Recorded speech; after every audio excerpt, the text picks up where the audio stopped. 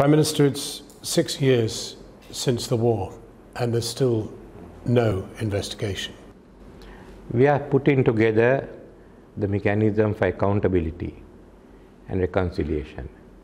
By May or so, when we are before the UN Council meets in Geneva, we'll have our proposals ready.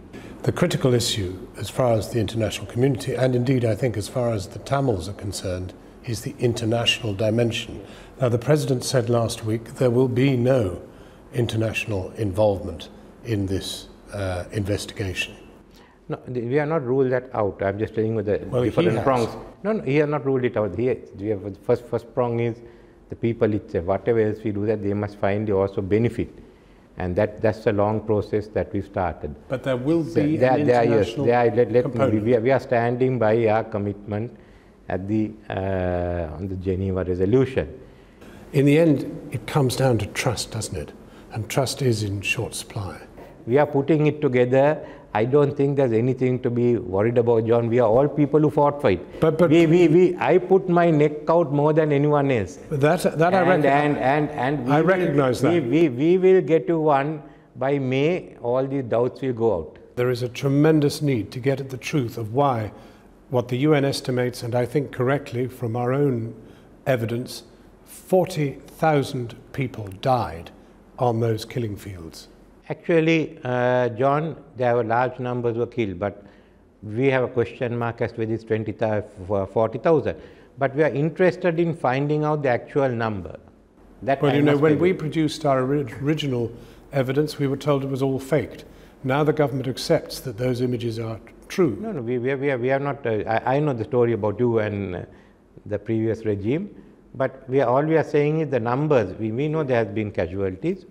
There had to be a casualty in that type of fight, but what are the numbers? And we stand ready with the international community to try and determine what the final numbers are. Now, last week, when it came to discussing the disappeared, the people who cannot be found, you said, well, they're dead.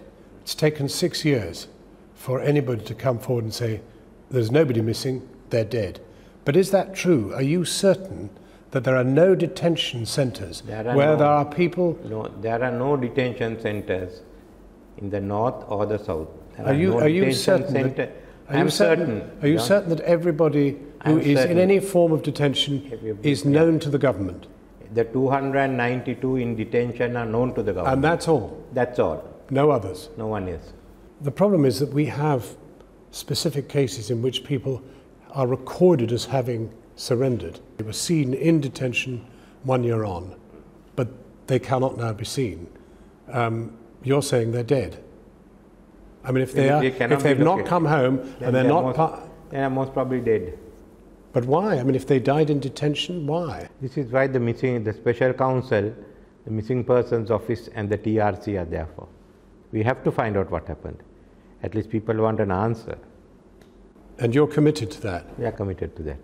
A lot of blame has been pointed towards the Rajapaksas, particularly the former president and the former defence minister. Does the facility exist if they are found to have abused their power for them to be prosecuted? Anyone in Sri Lanka can be prosecuted if there has been abuse of power.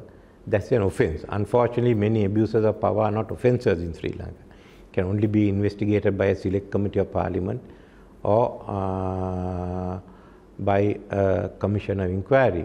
But whatever leads to whatever is an offence under the laws of Sri Lanka, yes, anyone can be prosecuted.